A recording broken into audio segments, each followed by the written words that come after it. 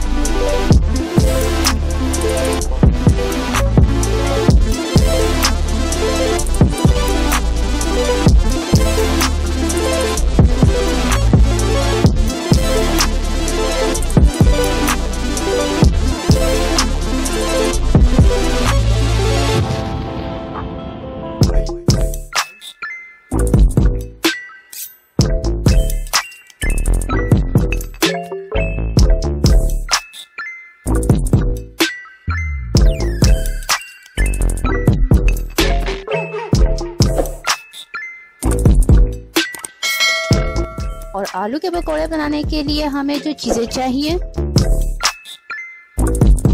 आलू 1 अदद, प्याज 1 अदद, धनिया ½ कप और इन तमाम चीजों को रफली चॉप कर लेंगे। बेसन ½ कप, हरी मिर्च चॉप की हुई 1/4 कप, कूटी हुई लाल मिर्च 1 टेबलस्पून, सुर्ख मिर्च पाउडर 1 टेबलस्पून, नमक 1 टीस्पून, घी 1 टेबलस्पून और फ्राइंग के लिए घी हमें चाहिए 2 कप। अब हम इन तमाम चीज़ों को मिक्स कर लेंगे और इनका अच्छा सा बैटर तैयार कर लेंगे।